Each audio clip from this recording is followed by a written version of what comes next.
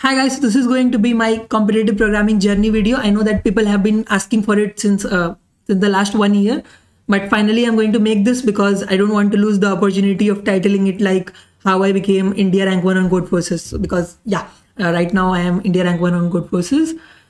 Just became that yesterday. I will be telling how that happened. So let's begin. So first question is how I learned programming in the first place.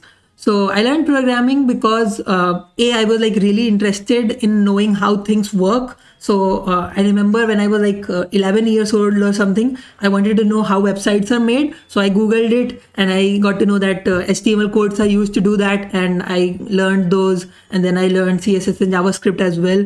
And I even made some games using HTML. So, I mean, that wasn't much of an experience, but for a 11 to 12-year-old kid, I think 13 or 14 maybe. So for a kid that young, it was a big thing. And apart from this, I also learned Java in my school curriculum. So that was also pretty much beginner level, but I performed really well in that because of how interested I was. So in both of my class 10th and class 12th boards, I had 100 marks in computer science and computer science. So after that, when I came to college, I knew that I had to do something in programming because I was like really interested in it. And at this time, I didn't even know that the branches really bifurcate, like if you're good at artificial intelligence, you might not be good at software engineering or something. So I didn't know all this, but I knew that I had to do something in programming in general. So I got to hear from a senior that he was telling the juniors that you all should try competitive programming. It would be really good for you. So I thought, maybe I should try this because this is something to do with programming. So I asked him, I texted him on WhatsApp, how can I start competitive programming, what it is. So he just gave me a link to the HackerRank problem set and he said, try solving these problems. And that's it. He didn't say anything else. So, and I also didn't ask a lot of dumb questions like, okay, after this, what will I do? And then what will I do 1 month later? In how much time will I be able to complete it? I was just interested in it. So I just wanted to see what the problems are like. And I took it up like a challenge. Let's see if I can solve those or not. So they were actually easier than my school level. So obviously I was able to solve them. But as I moved forward, the level kept on increasing. And so did I tell you that I didn't have a laptop back then? So when I went to college in the first place, I didn't have, during the initial days, I didn't have a laptop. So I actually coded on this phone, this Moto G4, and I had this app called the Online Compiler. Let me show it to you. So I had this Online Compiler app on which I used to write Java codes. So that's how I began my competitive programming journey. And the HackerRank problem set was not very good, but it was like really good for beginners because like if you don't know anything, you would want to start off with the easy problems. But a few days later, after I had solved around 40 to 50 problems, I think maybe 60, a few days later, I saw my friends solving the A2OJ problem set and like 2 of them were doing it. So I was like, I felt FOMO and I thought I should also do it.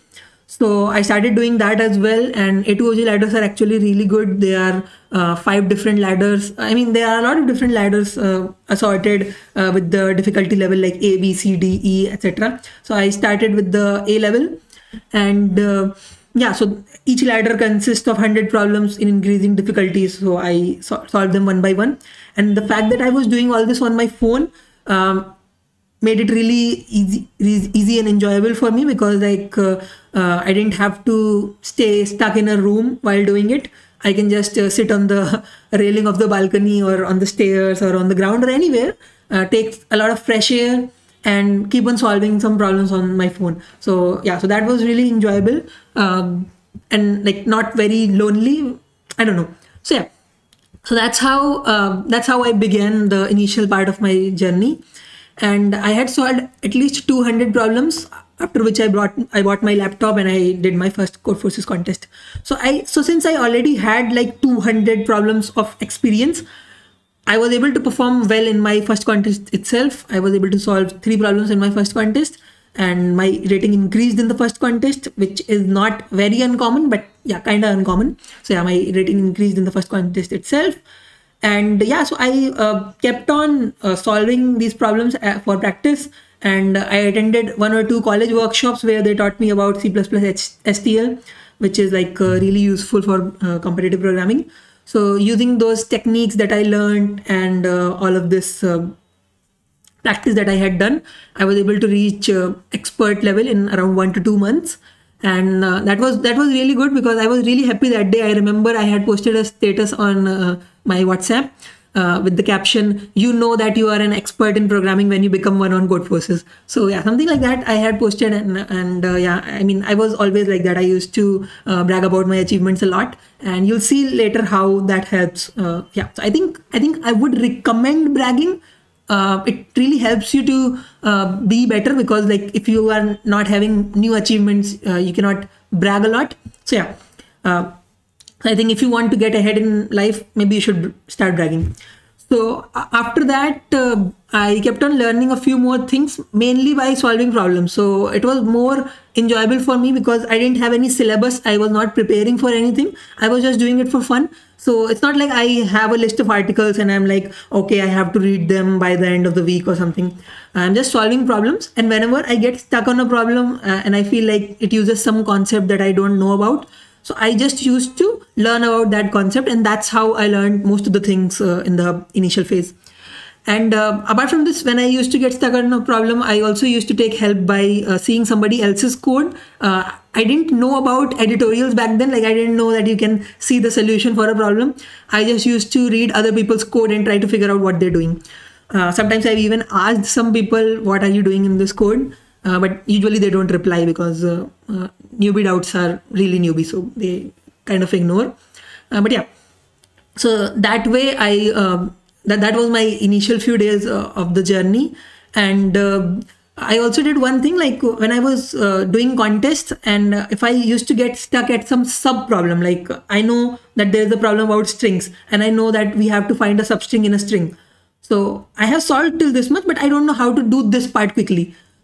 During this, what I used to do is I used to just search this on Google during the contest and find maybe like a Geeks for Geeks article or something describing exactly that. And I used to just copy paste the code and get it done. So instead of trying to understand how it works, I just focus on understanding what it does so that I can kind of copy paste and use it. So that's how I think a lot of programmers do stuff. You know, you must have seen those memes, like just copy something from Stack Overflow. So yeah, in CP, Stack Overflow doesn't help that much, but there are other resources like CP algorithms or Geeks for Geeks, etc. So yeah, so I did a lot of things that way. I didn't really bother to learn it that much. Like I know I had used segment trees a lot of times, but I didn't really know how those worked. So yeah, after that, by the time 4 or 5 months had passed, because I had already done a lot of practice and I had also learned a lot of things, I was able to reach the purple level on Codeforces, which is Candidate Master. It was, I think, top 200 in India, top 150 in India maybe at that time.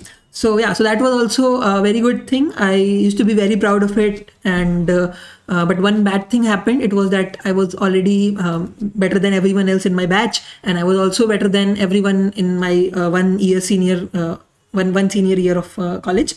So at this point, I kind of felt like I am wasting all my effort, because if I do better, I will still be the best in my batch, and like you cannot go above number 1, right? So that's why I actually quit CP at that point. And a lot of people ask me why is there this this long gap in my rating graph. So that's because I had quit at that point. But anyway, that didn't last for long, because I mean, when I quit, I just joined some clubs and roamed around in the city or something. So didn't really enjoy it that much. I mean, I did enjoy it, but I think I enjoyed CP more. So I started doing it again, but I wasn't that serious. I wasn't that dedicated. So I wasn't improving much.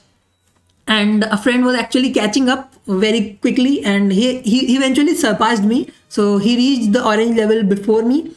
And remember how I told that I used to brag a lot. So because of that, when a friend reached the new level before me, there were a lot of people who used to make fun of me, mainly my friends, because like they used to make fun of me, like, you're not the first one to reach the orange level in the batch. So yeah, so that actually motivated me a lot, because now I had someone to beat.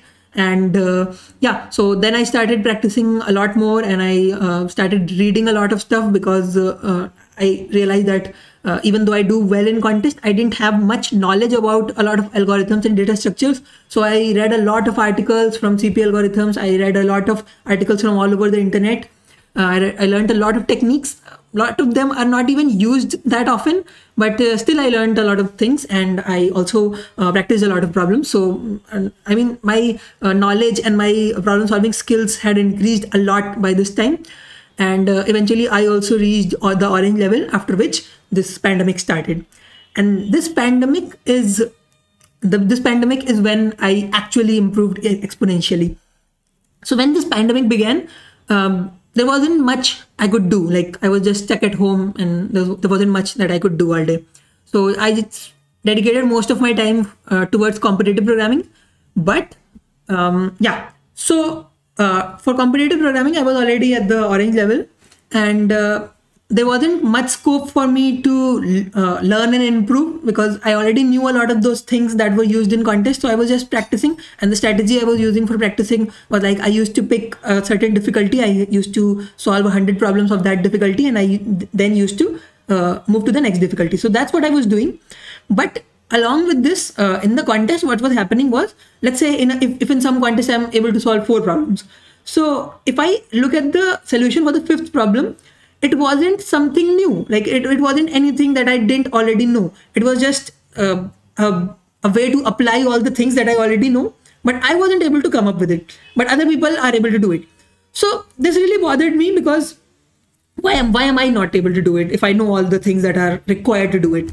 So I eventually realized that I was not intelligent enough, and that was my biggest challenge. So that was my biggest challenge in this journey, when I realized that I'm not intelligent enough to go beyond this level. So what do I do? How do I become more intelligent? Because after one point, you need to be really intelligent. You need to be very quick in thinking the solutions. You need to be able to think very, very deeply. So I wasn't that intelligent. So what did I do? I started using my brain a lot more. I started exercising it.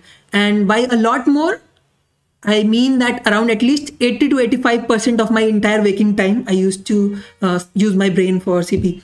So now that doesn't mean that I was sitting in front of my laptop all day. It actually means that even when I'm not in front of my laptop, I'm still thinking about some problem or some concept. So it's like, I read a problem before I get up. After solving some problems, I read one more problem.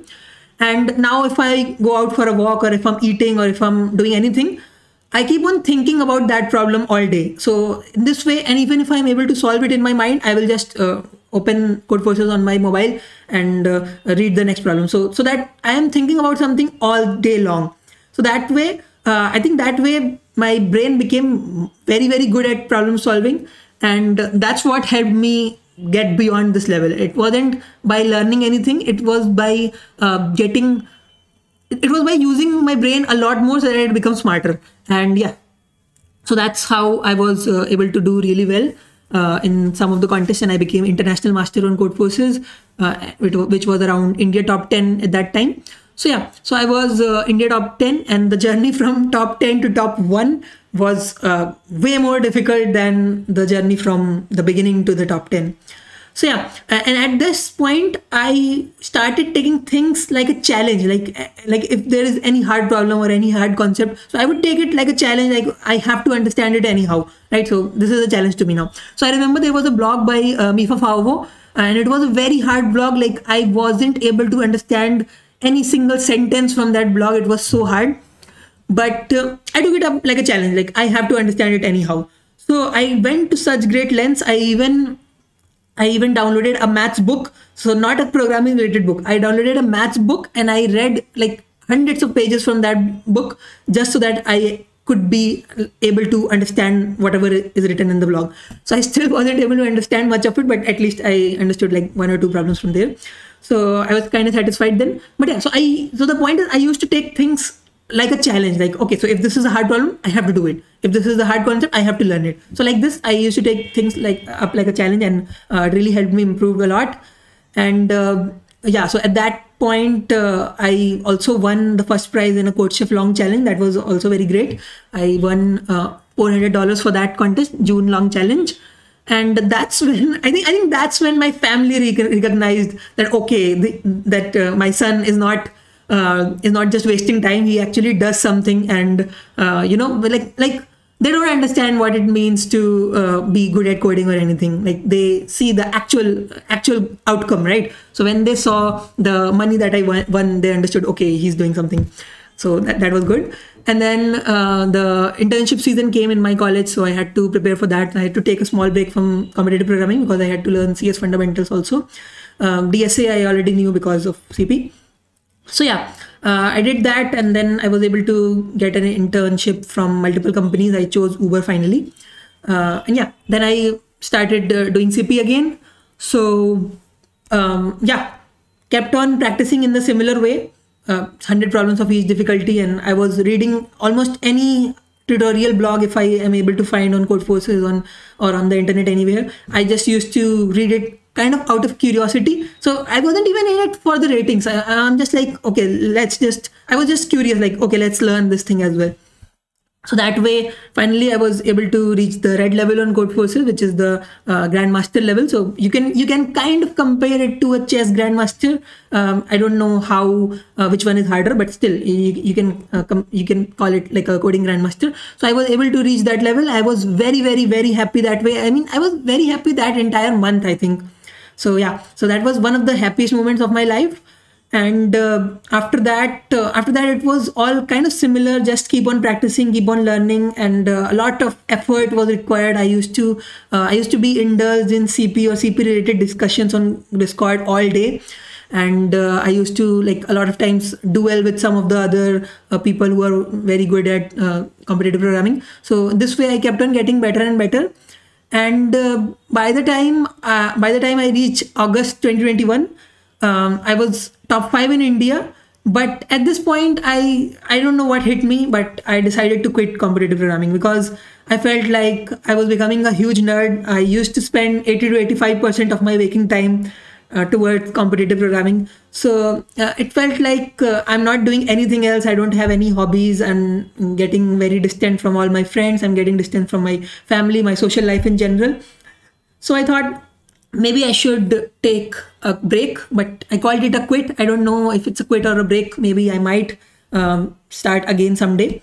But yeah, so at that time I stopped and I started doing some other things. Like I watched Netflix a lot. There wasn't much for me to study. It's not like I'm going to study anything else after doing CP. Like my career was kind of set by now. So I just wanted to have more fun. And I considered it like a task. Like, okay, having fun is also important. So I started doing that.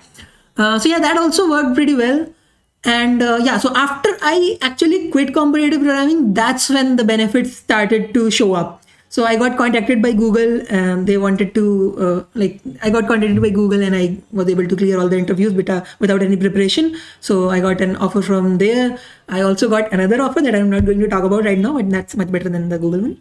So yeah, that also mainly because of competitive programming. And then now I became India rank 1. So that happened because when I quit, I was actually India rank 4. But in the next few contests, the 3 people who were above me, they messed up one contest or the other, and they all fell down. So now because they messed up, I am India rank 1 now. So yes, so that also feels kind of good, and I took that opportunity to make this video. And I think, yeah, so that's my entire journey. Could have gone in much more detail, but I tried to keep it concise. And yes, thank you for watching. If you want to learn about competitive programming, if you want to learn the various algorithms and the various data structures, etc., you can subscribe to my channel because that's what I do on this channel. And thank you for watching.